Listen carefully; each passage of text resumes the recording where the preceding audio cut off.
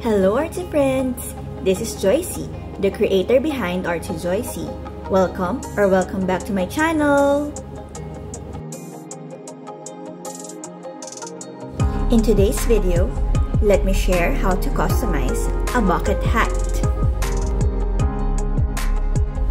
Let's hop on to Cricut Design Space. On the hamburger menu, select the machine that you will be using. I am using my Cricut Joy on this project. I pre-selected my design on this project. On the image tab, type in hashtag M264A2898A.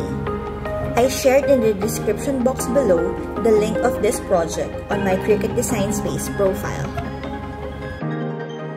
I just wanted some parts of this image, and to help me remove some of its portions, I will click the Shapes tab and select a square. And now, I am resizing the square to fit the parts of the image that I wanted to remove. And then, I will select both the image and the square and click the Slice button under the Action tab.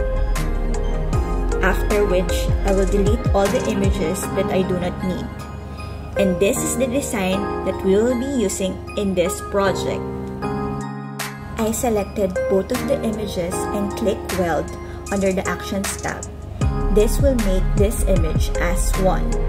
And now, I am resizing this design accordingly. And now, let's make it! Since we are using an iron-on material, do not forget to mirror your design.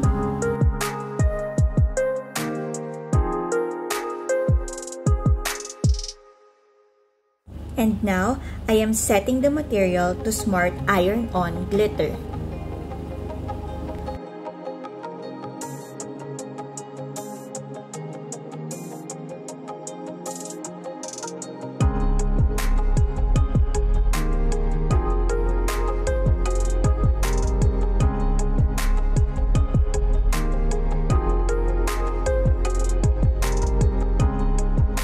When placing an iron-on material to the mat, always place the shiny side down.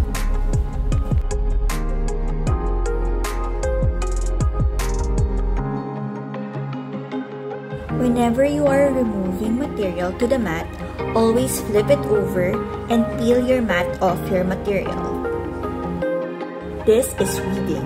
It is the process of removing the negative pieces from the design.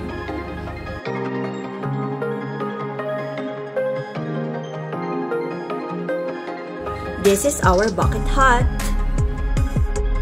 Now, let me prepare our bucket hat and pre-press it for 5 seconds, and then I'll lint roll it to remove visible dirt.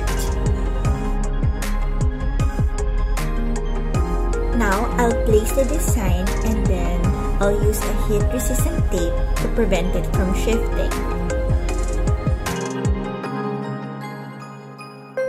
Now, I'll place a parchment paper over my design and apply medium pressure with my iron for 25 to 30 seconds. The glittered iron-on material uses the cold peel method, meaning we have to wait for the iron-on to cool down before removing the liner. And this is our finished project! If you like more Cricut crafts and tutorials, please like and subscribe, and see you on the next one. Bye!